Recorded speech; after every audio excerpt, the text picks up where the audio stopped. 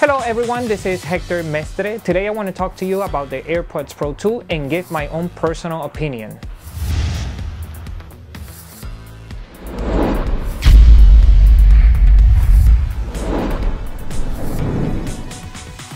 I want to start off by saying that I am very satisfied with the overall sound quality of the AirPods Pro 2.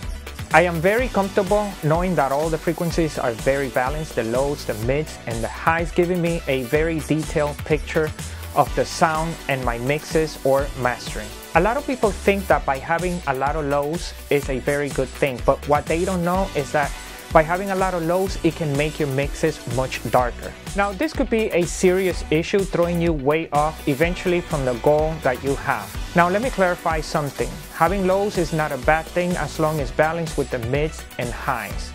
I really don't see myself reaching in for some sort of EQ to change the sound on my AirPods Pro 2. I think they are very well balanced, providing all the frequencies very good, and I'm able to hear everything very detailed. As a mix and mastering engineer, I am very confident on using this AirPods Pro 2 daily for my work.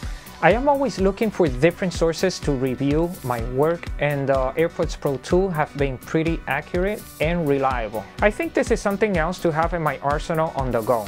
I really like how wide the soundstage is and how detailed the Adobe mixes can sound.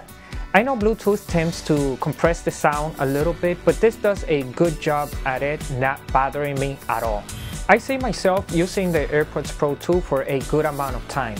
Lows are very good on bass and kicks, mid-range helps vocals, snares and guitars cut through, and highs are very detailed with string sections, cymbals, and synth.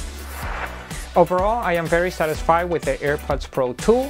Go ahead and give me your own opinion. Don't forget to subscribe, hit like, turn on your notifications, and if you have any questions, just write them in the comments below, and I'll get back to you as soon as possible. Thank you.